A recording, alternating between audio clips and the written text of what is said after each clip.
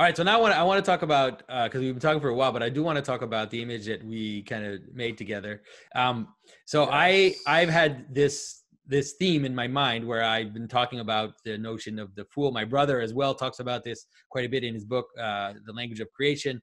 The idea that the fool is always turning and he's always turning things, but the strange thing happens when things are already upside down, when the world is already upside down, is that the fool will continue turning and then will end up reinstating the let's say reinstating authority or reinstating the king.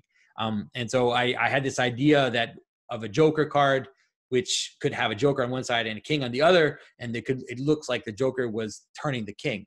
And I actually tried to draw it myself, and then I was like, nah, this is not good. Like it's just not the type of image that I'm really that comes close to the art I'm doing, and so it just didn't never looked right. And then when I saw your art, I thought, okay, this guy, he's the one who can put it together. And so you did, and I love it. I just think it's so awesome. So maybe you can tell me a bit about the process you went through to kind of bring this image together. Nice, cool, man. Well, I'm glad you feel that way. I'm glad I was able to step in that role. And yeah, it was super cool working with you and doing it. Process wise, well, yeah, you told me about that idea, and it's something that I resonated with really strongly. I mean, you take on commission, so I think you probably know there's a spectrum of someone being like, "Hey, can you draw this?" And you're like, "Yeah, I probably could." And then sometimes people are like, "Hey, can you draw this?" And you're like, oh yeah, buddy, I can definitely draw that." So yeah, it's something I resonated with really strongly. I really, the fool archetype is like a big part of like what I'm about for sure. So I guess we can go into that more, but yeah, I really resonated with it. And in terms of the visual, like the purely visual, like purely putting it together like in a visual sense, yeah, I felt like it was perfect for my style because like you were saying before, it's almost like everything in my art is kind of like flat, but in this weird way where it's like flat, but also kind of like has depth. I think I got that from the medieval art where, you know, it's like the picture plane that you're looking at isn't really a window into a three-dimensional space. It's almost utilizing like the flat nature of the surface you're looking at to convey information to the viewer. So yeah, we talked about it a little bit, sent some sketches back and forth. I think the most interesting thing for me was conveying the idea behind it of like the fool really flipping the king over, and we got this like spin with the cards on the back. But yeah, one of the things I like about it and that we hadn't talked about, because I just said, I'd like the fool to be like kind of grabbing the king and flipping him over. One of the things I like, and I don't even know if you did it on purpose, but you can tell me if you did, but I like the fact that he's not taking the king by the hand, right? He's grabbing him by the arm, and it almost looks like the king is resisting. It's almost looking as if the king is resisting. He doesn't actually want this to happen, but if the fool's like, sorry, buddy, this is happening. Like, orders coming back, even if the king doesn't want it to happen. Yeah, no, totally. Yeah, that was definitely intentional. Yeah, when I'm working with, I guess all my work is kind of like this. When I'm working with more of like a simplified, like I keep using this word, but informational way of like conveying visuals, people's body language, even like really subtle aspects of it, is something that I really think about a lot, probably to an extent that people would probably find like kind of weird. So yeah, I definitely made it intentional because I wanted to make it clear that he was like the leader pulling him. I had this art teacher once, and she did this exercise where she had people line up, and she went to hand someone a pencil, and before she gave them the pencil, she had them freeze. She went to hand someone a ball and had them freeze, hand someone something else and had them freeze. And you could see that their hands, even just the way they were, the frozen people, the way they were positioned, you could tell what object they were about to receive from how their hands were. And that really made me realize that, yeah, like everything about someone's body language, even how their fingers are or anything, conveys like their state and what they're doing and what they're feeling. So yeah, I made it intentional for sure. And it's also, even with the thumb out, it's kind of like he's like pulling, like he's just casually kind of like authoritatively like, whoop, here we go, like flipping over. So yeah, that was definitely intentional. Yeah, that's awesome. So tell me a bit about the fool, why you feel the fool is something that you connect with. Yeah, probably for a lot of reasons. On a purely like, I guess not purely surface level, but in the most like basic way, I feel like, tying back to like the Emperor's New Clothes thing, I feel like we're dealing with like a world, whether you're like into politics or just culture or even just theology and religion or just living your life and hanging out. We're kind of dealing with a world where things are so inverted and people get like the wrong idea about what you're saying. And there's all these kind of like informational archetypes launched. Like I'm sure anyone watching this probably has been in a conversation where, you know, you say something and then what the other person hears is like a stereotype of what you're saying. And then they can't actually hear the words that you're trying to get out. And I feel like the Fool is like a really powerful way of like bypassing that. It's almost like the Fool is able to cut through all the rules of like how language and information is meant to be structured in society. And because of that, he can get at these deeper truths without attracting these like, you know, crosshairs onto him. I think that's one of the aspects of a jester. You know, the jester could even like critique the king because he's like, quote unquote, like just joking. And that's something I've always resonated with really strongly the whole time I've been, you know, doing anything like this. Even when I was just posting on Twitter and stuff, you know, I get people DMing me all the time like, hey, this is really cool, but like, are you joking or not? Like, I can't tell. And I feel like that lets me honestly kind of like get away with a lot of stuff because, you know, if you feel strongly about anything, if you just come out and you're like, oh, I feel, you know, it doesn't really matter what it is. Like, let's say it's gun control. It doesn't matter. If you just make a post that's like, hey, we should all be allowed to own these guns.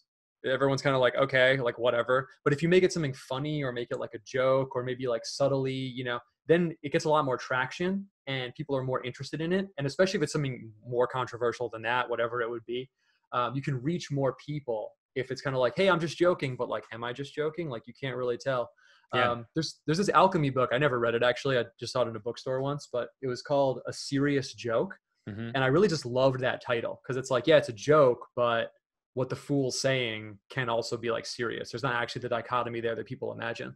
Yeah, well, that's what the people who are using memes right now, those that are using memes almost in a weaponized manner, that's what they understand. You know, all the 4chan, 8chan types, they understand how the use of ironies and double ironies and all of this is a way to, it's like an and it's a way to kind of change the world without people understanding exactly what's going on.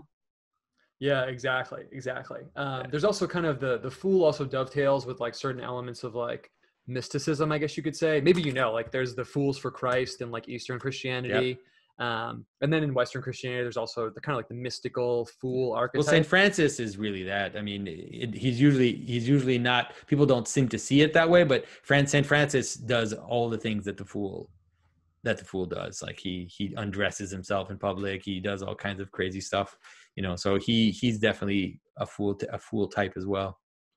Totally. Yeah. I also feel like when we live in this world that is such like a, I don't even know what to call it, almost like a cult of like this particular type of like intellectualism where it's like you have these like intellectual authorities that kind of like are telling you what to think, I guess would be the most basic way to put it. The Fool has like a really interesting role to play in all that, I guess you could say. Yeah. No, the Fool is undermining. That's the rule of the Fool. And so sometimes it's dangerous, right? Sometimes it can be, if it goes too far in one direction, sometimes it can be a destabilizing force. In small doses, it's actually healthy because, like you said, it prevents the king from puffing himself up or thinking that he's self-sufficient, right? At some point, the authority thinks that they've got it covered when the Fool is there to say, you know what, this thing that you're hiding here, you know, this secret that you've got is not, is showing that there's a piece, there's some stones lacking in your Tower of Babel, you know? And so that Fool is useful for that as well.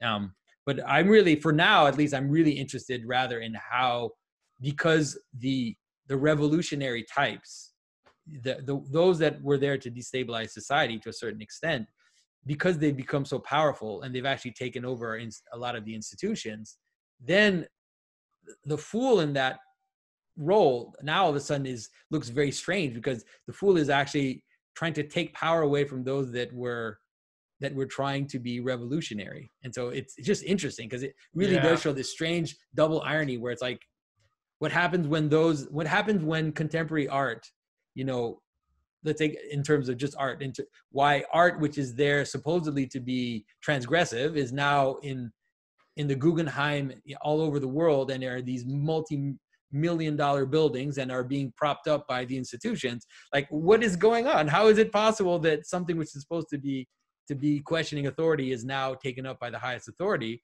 Well, that's when the fool all of a sudden, you know, becomes a very strange figure, because the fool is bringing back iconography. Like in your case, you're like bringing back iconography using almost like a subversive language, which is still there, but it's pointing towards something else. And so, and that's one of the reasons why I like your work too, because I could see that double flip that I talk about, or this double inversion, where, you know, someone who is using imagery that looks subversive at first glance. Like when I look at your work at first glance, it looks like graffiti, or it looks like, you know, kind of esoteric, weird esoteric stuff. But as soon as you do a double glance, you see, oh no, there's something else going on. It's actually pointing towards something else. So Yeah, totally. Yeah, that's awesome. I'm glad you feel that way. Yeah, that's something else I kind of picked up that I guess really actually does fit with the fool archetype. Someone I really liked, I mean, I still like him, he's still cool, is Bill Watterson, the guy that did Calvin and Hobbes. And he actually talked about kind of what you were just getting at a little bit, where because it's like, quote unquote, like just a newspaper comic and people aren't expecting something deep from it, when he did do a comic about like, you know, maybe like a bird dying or something like that, he could kind of just like sneak in like a big punch and get at these like way deeper themes because, oh, it's like just a comic. It's just this like little thing. It's kind of like the fool, like, oh, I'm just playing around. And then boom, you like sneak in something that otherwise people would have like a ton of filters up for. yeah, and it acts as almost like a Zen koan, right? It actually goes really deep and will like it can shock your worldview in a way that you weren't prepared for, right? That you weren't guarding for, let's say. And so it can have a very deep effect. I totally agree.